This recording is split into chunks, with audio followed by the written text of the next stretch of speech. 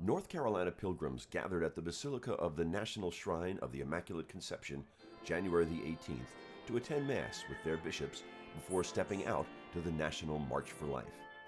The annual North Carolina Mass, giving thanks to God for the gift of human life, is a long-standing tradition for the state's two Catholic dioceses. The Mass was celebrated by Charlotte Bishop Peter Jugas and Raleigh Bishop Luis Zarama. Bishop Jugas, the principal celebrant, welcomed everyone to the Mass. Faithful from all over the state of North Carolina have come together for this Mass, representing the Diocese of Raleigh and the Diocese of Charlotte, as well as faithful from cities all over the United States. We come to offer the sacrifice of Christ in thanksgiving to God for the gift of human life and for God's protection on the unborn.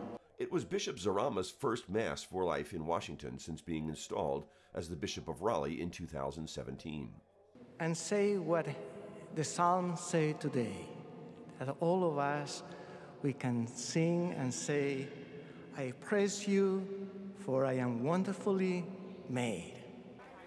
After the Mass, the pilgrims joined hundreds of thousands of others at the March for Life on the Mall to the Supreme Court building, where they marked the anniversary of Roe v. Wade, the Supreme Court's 1973 decision that legalized abortion.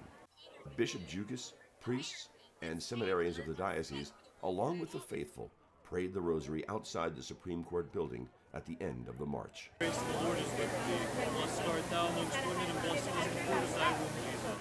David Haynes for the Catholic News Herald.